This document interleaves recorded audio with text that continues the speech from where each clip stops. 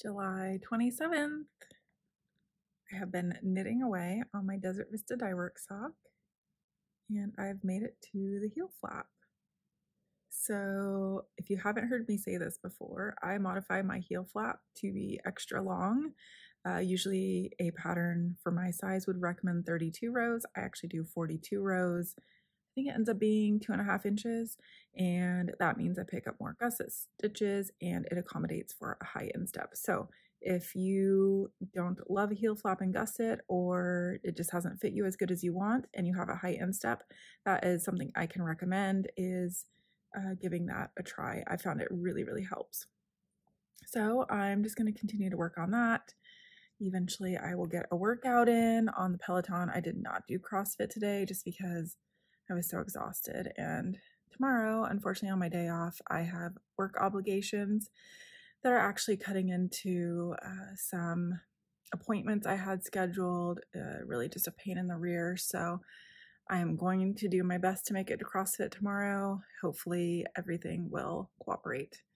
I hope you're having a wonderful July 27th, and I will check in with you later. Hopefully, I don't think I'll have a finished sock at any point today, but I'll at least have the gusset stitches picked up, I think, by the end of the day.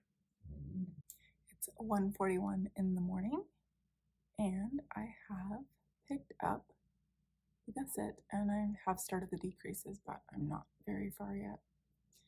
This for me is always what feels like the slowest part of the sock. I don't know why. I don't dislike it necessarily. It's just actually right now I've already messed up.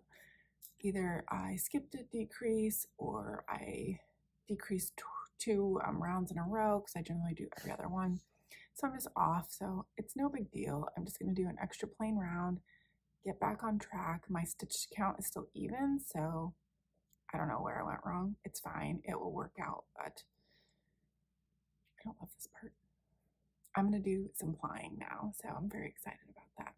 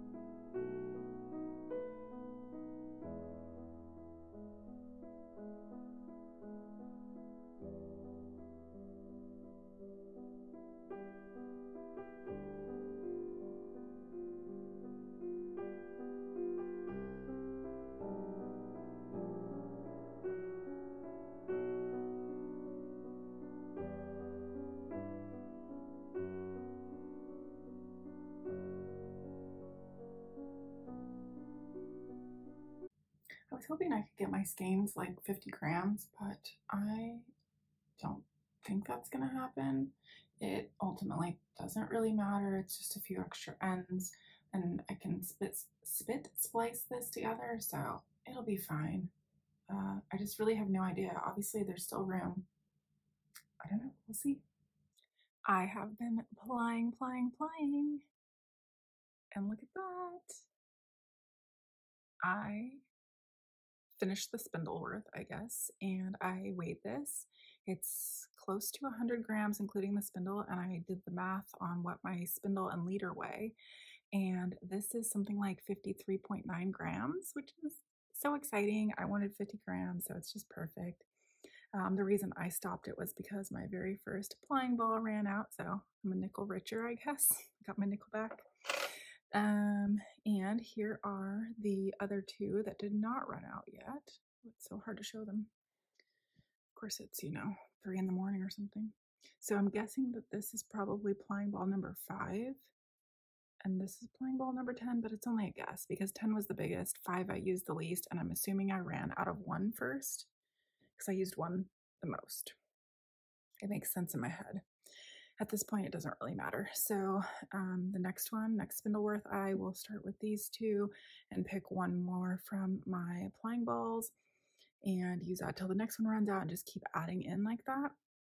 keeping the 3-ply going as long as I can.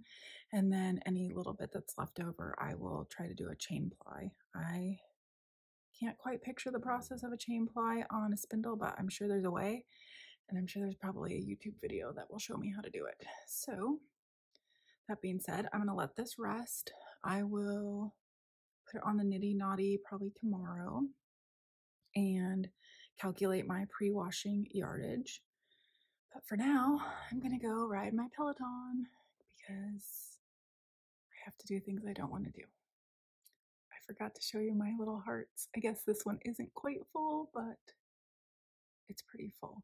Definitely winding the next one. I'm going to save myself more room. You can see it's actually kind of like started to collapse and fall apart a little bit there, because even though I probably stopped here, it just keeps like mushing itself down. So I will wrap it a little bit differently next time. Clearly I could have fit more on there, but you know, if I wrap it differently and stop sooner, it might end up being about the same amount. All I really wanted was 50 grams, so it's perfect in my book. I am ready to work out, and I thought before I did that I would share a little shopping tip with you all. I am quite the bargain shopper. I don't like spending too much on things. Not that I'm not willing to pay for quality, but when the extra cost is just for a brand name, it does not make sense to me. And you might be asking yourself, Shauna, I see that you're wearing Peloton gear. That shit is expensive. Excuse me, I cussed, but you know, it is expensive. So this is new. I just got this. And the pants I'm wearing are also Peloton, new. And the pants, let me tell you, the pants retail for $78. Oh, it's not even focusing. There we go, $78 US. And this is not a brag. I did not pay $78 for these pants. I paid $15 for these pants. And the tank top retails for $56 US. I did not pay $56. I paid $10. So my whole workout outfit was math $27, which isn't too bad because I don't want to work out. I don't need to look cute when I'm working out. I could care less. I just need it to cover my body and absorb sweat and do all the things. But my shopping tip for you is Sierra Trading Post. Have you ever heard of it? I guess they get like last year's stuff, or maybe things that don't make the final inspection or something. I've bought a lot of things from there and I've never had any issues. So if you are in the market for athletic gear and you want to wear a Peloton name on your shirt, I don't really care, but it honestly was affordable, so why not? Go check them out. I'm not sponsored. They don't know who I am, although if they want to send me some workout gear, I'm all for it. Anyway, I'm getting delirious and avoiding working out, so I'm gonna do that now. You guys, I kicked my own butt. Do you see that? And I'll be honest, I'm not like someone who sweats very easily. But proof in my shirt, and I even sweated through my leggings. That's ridiculous.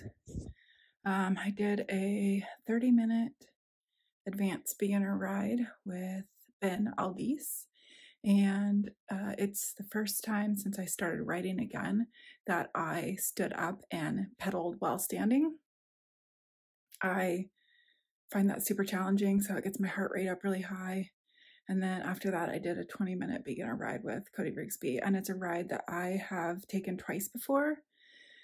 So on the Peloton bike, it lets you see your rank compared to yourself, and not gonna lie, I was being competitive with myself. I pushed myself really hard, but I beat my score by like 10 points, so that makes me feel good.